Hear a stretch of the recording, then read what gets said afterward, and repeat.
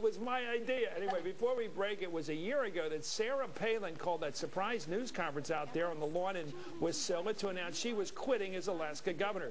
David Letterman had a lot of fun with that. Friday, she announced she would be stepping down as governor of Alaska and would not seek re-election. Yeah. So here we have now the top 10 messages left on her machine after that controversial announcement. Number 10, hi, it's George W. Bush. Why didn't anyone tell me resigning was an option? Number 9. Number 9, it's John McCain. Why did I call? Number 8, Mark Sanford here. Ever been to Argentina? Number 7, I'm calling from Geico to see if you want to renew your dog sled insurance. Number 6, it's Letterman. We still cool? Yeah.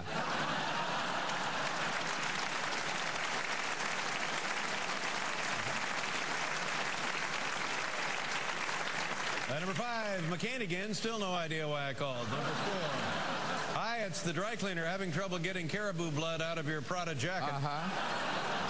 Number 3, hi, it's Sarah. Whoops, dialed my own number.